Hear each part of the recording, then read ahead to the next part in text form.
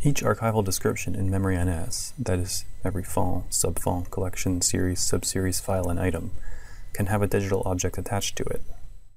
These digital objects should be representative of the original archival materials described in the form of digitized images or PDF-based textual documents.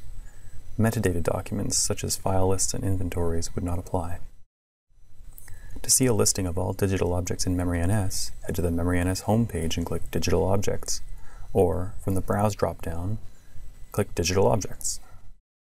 This view of digital objects can be refined by type.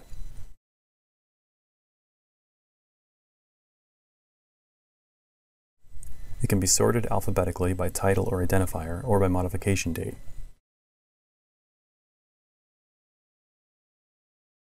Results here are paginated in groups of 30, and the pager would be visible at the bottom if more than 30 objects existed. Alternatively, you may search or browse for archival descriptions and then click Show Results with Digital Objects, or select a digital object media type from the Media facet.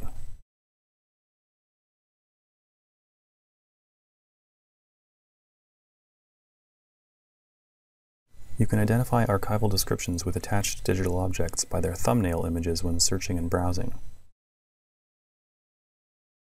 When viewing archival descriptions with attached digital objects, a page width reference representation is presented atop the description body. Depending on the object type and user permissions, it may be linked to a larger original document. Digital object metadata is included at the bottom of the archival description area. Here we are viewing a fictional font-level description containing a series called Photographs, which itself contains a number of item-level descriptions, each with an attached digital object, and a series called Letters, also containing a number of items with attached digital objects. A slideshow is presented atop the description showing the first 10 digital objects associated to all successor descriptions stemming from the current one. This behavior applies at every level.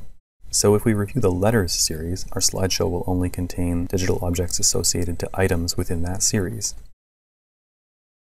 Likewise with Photographs. If there are more than 10 digital objects contained within the hierarchy of a given description, a Show All button is present. This will link us back to the familiar digital object browser we saw initially, but limited to those within the archival description we were viewing.